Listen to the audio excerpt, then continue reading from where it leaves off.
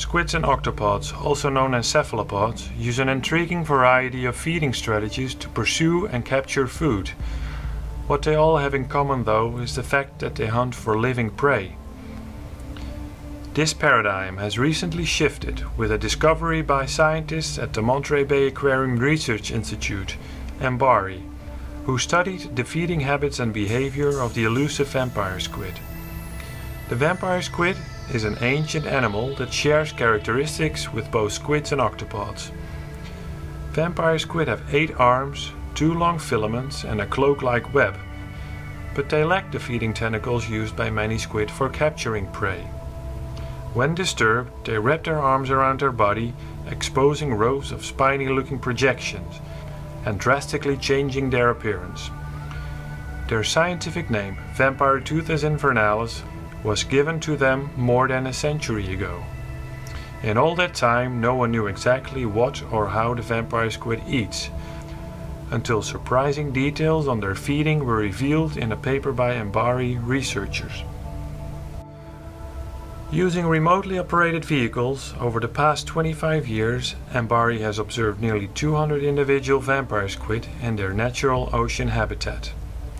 Vampire squid were frequently observed drifting motionlessly with their fins gently undulating and one of their 2 filaments extended.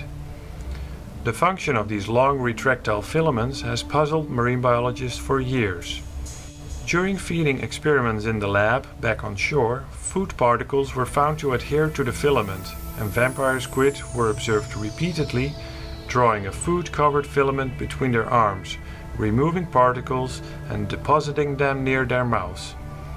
Stiff, microscopic hairs on the filament likely function to secure particles, while a layer of sensory cells may signal the presence of food to the brain. After drawing the filament between the arms, the food is wrapped in mucus secreted from glands in the suckers. Then finger-like projections, called cirri, move the resulting mass towards the mouth. In their natural environment, marine snow or sinking organic particles were found on the squid's filaments, arms, or in their mouths.